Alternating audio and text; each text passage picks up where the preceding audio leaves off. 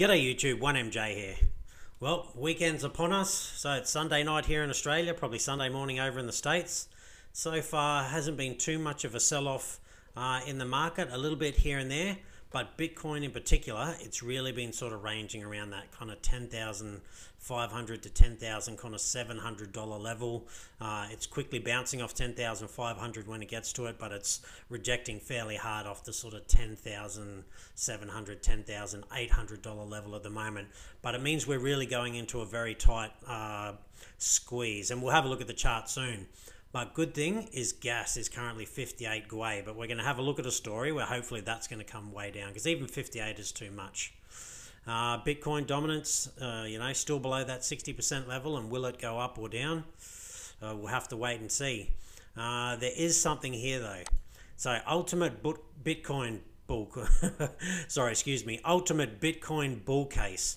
Trader says 23 factors show a rally is due.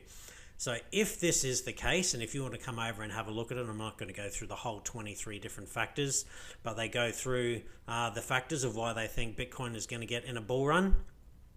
If it does, you can see this will change heavily. This will go up significantly if Bitcoin really gets on a bull run. And again, we go through here and it goes through all the things that are currently happening. We've recovered from 10,300, and we broke down from 12,500. But there's all these different analytics at the moment that are basically, strong for Bitcoin getting ready to go on a bull run. So, if it does, that dominance will definitely change. And look, as I said before, September is traditionally a bad month for Bitcoin in general. But the 1st September, and even sometimes the 2nd September, immediately after a halving, they are generally, if it is a bad September, October, November, December, and all the rest of it are positive. So I am expecting that if we don't pick up this month, next month we'll pick up. But look, it could change. It's not always going to be exactly the same. But if we go by what has happened in past history, chances are this is just a bad September, and October, November, December, and so on are going to be good months. It's not to say we might have one bad month every now and then, but if we are truly in a bull run, which I believe we are, then it should just be upwards from here. And again, that doesn't mean immediately right now, and it doesn't mean even the first day of October things are going to be good. It might take till the last part of October for things to kind of improve, but that's what I think. Now, something else I found here. So, Ethereum still not ready for DeFi, say some critics. It's the whole gas fees and things like that. They're not ready to scale and all the rest of it. But there's talk that ETH 2.0 is going to come out in around about October, November. So that is very close. And something else that has me really excited. So, Synthetics.io. I think it is Uniswap and Chainlink, I think are the first that they're getting into optimistic rollups. So that is a layer 2 solution that they're going to roll out, and possibly before ETH 2.0 even comes out. Because the first part of ETH 2.0, it is mainly staking. Don't get me wrong, there'll probably be a little bit of scaling in there and all the rest of it, but not a whole lot. Now we can go over here, as you can see on their Twitter feed, it gives you a link to the new minter. So at the moment, you can hook up, and this is lightning fast with very low transaction fees. This is a test net at the moment though. It's not their main net, but there is rewards for coming on here. So this is what I'm going to be using, and I'll test it out and trial it, and I'll let you know how it goes. We can also go over here and we can have a look, and there's a really good article on exactly what's happening.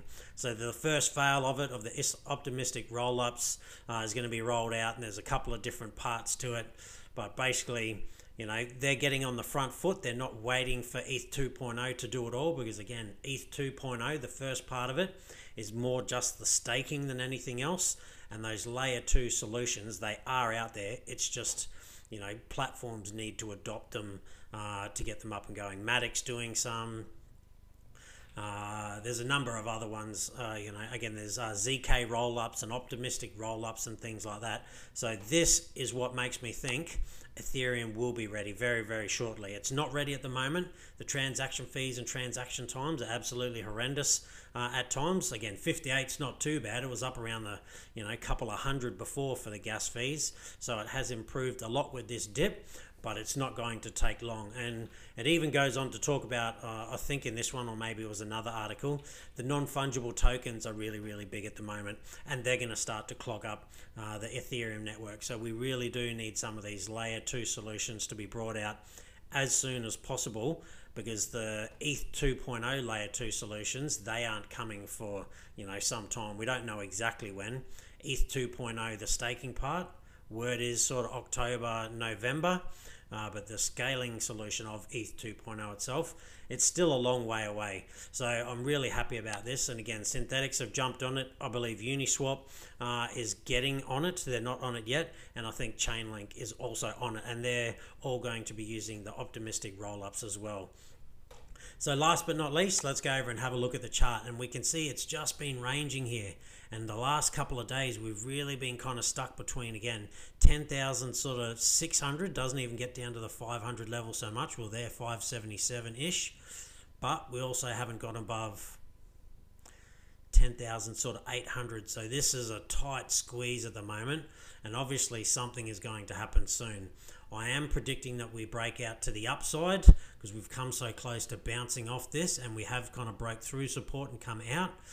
Different kind of charts will show different kind of things, but it's all sort of thereabouts. So I am predicting that we're going to bounce upwards, but it could bounce downwards. That's just the way it is in the market. If I knew exactly what was going to happen in the market, I'd be mega rich. And I wouldn't be telling everyone exactly what my thoughts are.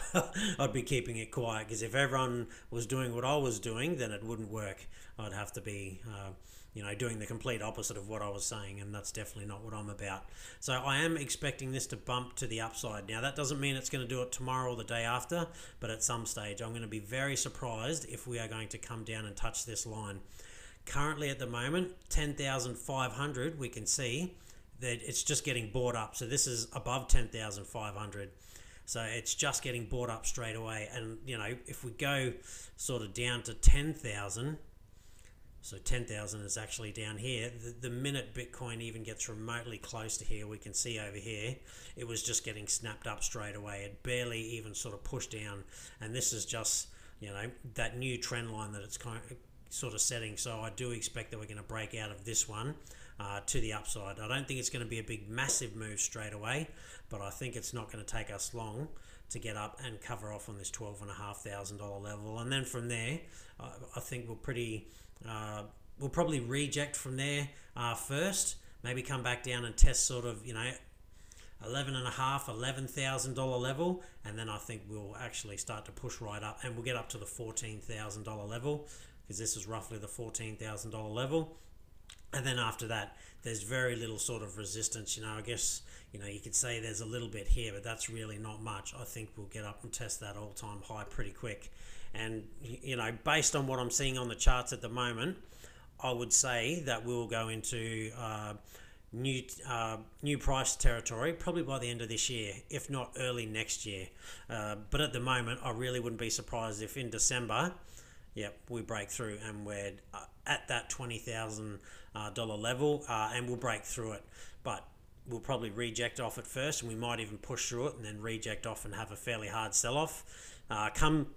November with the elections, I do see a steep sell-off. So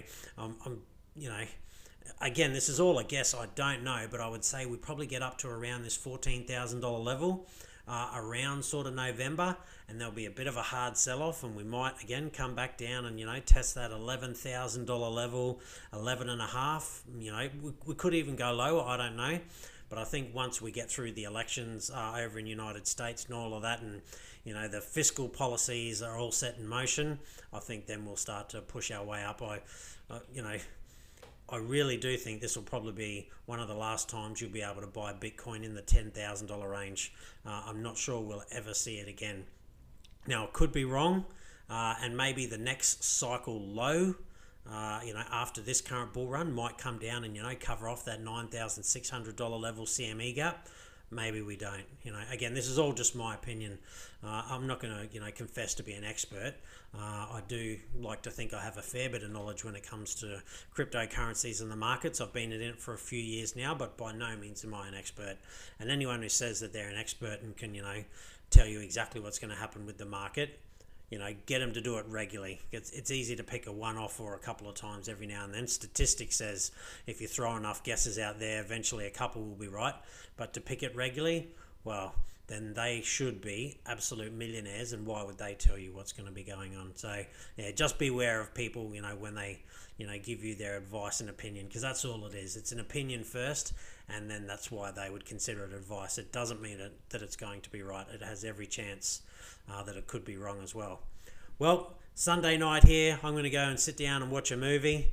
Stay safe, be kind to one another.